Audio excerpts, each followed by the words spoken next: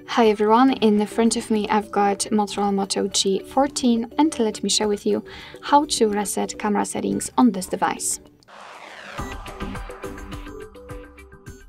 So let's start with opening the camera app, and here it does not really matter whether you will be on the photo, video mode or whatever, because we have to enter the general settings. So we will have to tap on this icon in the right upper corner, which of course appears in all of those modes.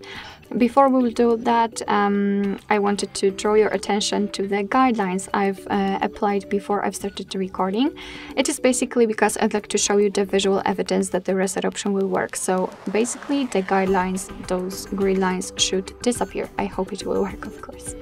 So as I said, all we have to do is to tap on the settings in the right upper corner, and here we have to tap on about. So unroll this option, and here we've got a reset, so let's tap on it. Let's simply confirm it by tapping on done, and as you can see, we just got back to the camera, and actually here we've got the very first evidence, because your device will show you this welcome to Moto Camera section information, so you can take a tour, and this is the option which is always displayed in the camera if you're opening it for the very first time. So this is the very first evidence, and the second one, we do not have the green lines, which means that we just successfully reset all camera settings.